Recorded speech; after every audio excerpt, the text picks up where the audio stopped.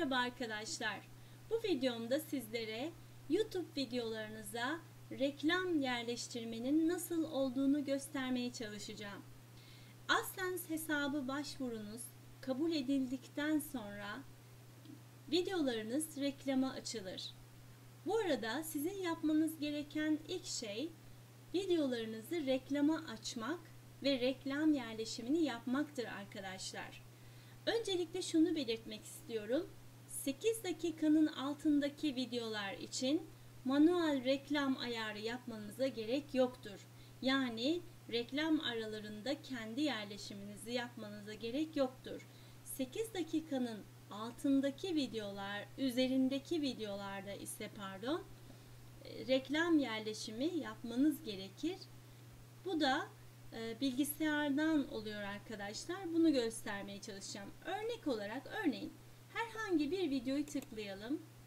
Bu da gördüğünüz gibi YouTube Studio'dan video yöneticisine, videolara girdim. Herhangi bir videoyu tıkladım arkadaşlar. Ekranın en solundaki panelden para kazanma bölümü var. Bakın burada. Para kazanmaya giriyoruz. Bakın bu video 3 dakikalık bir video. Yani 8 dakikanın altında. Manuel reklam yerleştirmeye gerek yok.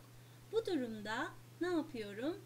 Sadece para kazanmaya açık hale getirdim ve diğerleri otomatik olarak işaretlenmiş oldu arkadaşlar. Bu kartların işaretli olması gerekiyor. Değilse siz mutlaka işaretleyin. Bakın bu şekilde. Gördüğünüz gibi cep telefonundan yaparsanız bunu para kazanmaya açık hale getirirseniz bunlar otomatik olarak işaretleniyor. Yine videolara gidelim arkadaşlar. Bu sefer 8 dakikanın üzerinde bir video bulmaya çalışayım. Evet. Bu da 13 dakikalık bir video. Yine para kazanmaya girdim. Burada para kazanma açık hale getirildi. Evet. Bu kartların hepsini işaretliyoruz bakın. Bu şekilde. Bunların hepsini işaretledikten sonra şu kısmında 8 dakikanın üzerindeki videolar için işaretlenmiş olması gerekiyor. Artı bir de videonun ortasında gösterilen reklamları yönetin diyor arkadaşlar. Bunu da mutlaka bilgisayardan yapmamız gerekiyor. Evet, hemen girelim. Bakın burada kendimce bir yerleştirme yapmışım. Nasıl yapıyorum ben bunu? Göstereyim arkadaşlar. Örneğin ben şu araya bir reklam yerleştireceğim.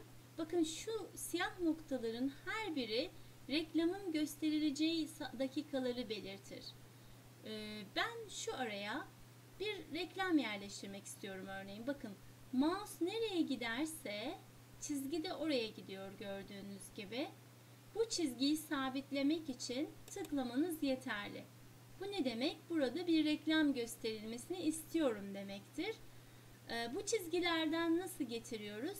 Yukarıda reklam arası var reklam arası kısmı var. Buraya tıklarsanız bir defa gördüğünüz gibi çizgi belirdi. Yine aynı şekilde şuraya da tıkladım. Çizgi burada. Yine bu kalın kısa çizgilerin gelmesi için reklam arasına tıklıyorum.